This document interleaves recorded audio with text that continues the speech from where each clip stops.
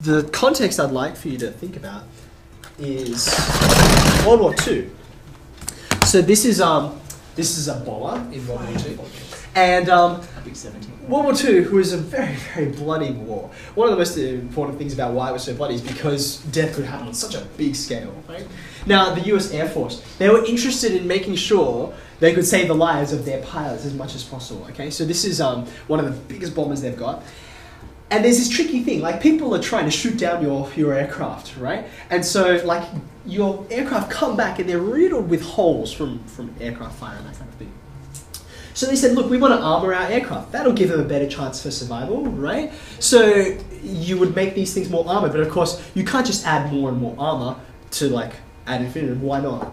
Because it can't get off the ground. Because then it can't fly, right? Or it becomes less efficient because it's so heavy, etc.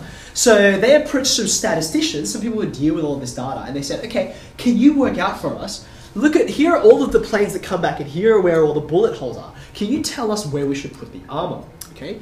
Now, interestingly, I wonder if the logic is starting to turn for you, right?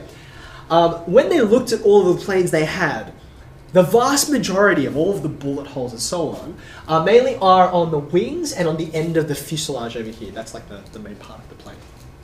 So would it not be a reasonable kind of conclusion to draw that if that's where we're getting shot at the most, that's where we should put armor? That's like a reasonable kind of conclusion to draw. Right? They all about the balance and that's how they fly. Okay, yes, so that seems important, right? Yeah, so long as you've got the same amount of armor on both sides, it should be okay, right? Except for the fact that if you think back to the question I posed to you, right? If you think about this, you'll realize actually the answer is exactly the opposite. The wings and the fuselage where all the bullet holes are is the last place you should put armor. Think. You already gave me some really good answers here.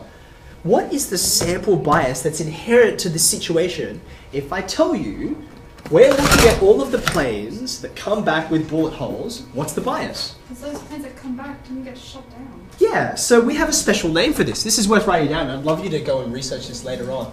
This is called survivorship bias. Okay. If they shot dead, then we shouldn't put it there because that's the one that they did not explode. Very good. So aircraft don't tend to come back with holes in the cockpit or in the engine block because if you get shot there, you don't come back, right? So those are the places that you need armor. So your bias, your sample, only includes the survivors. So therefore it has a bias that comes along with it. Does that make sense? It's like the same. So is the story that they actually put it on the wings and that's why it's funny? No, the story was... Hilarious. The story was there were some awesome mathematicians and statisticians who said, hey, you know what?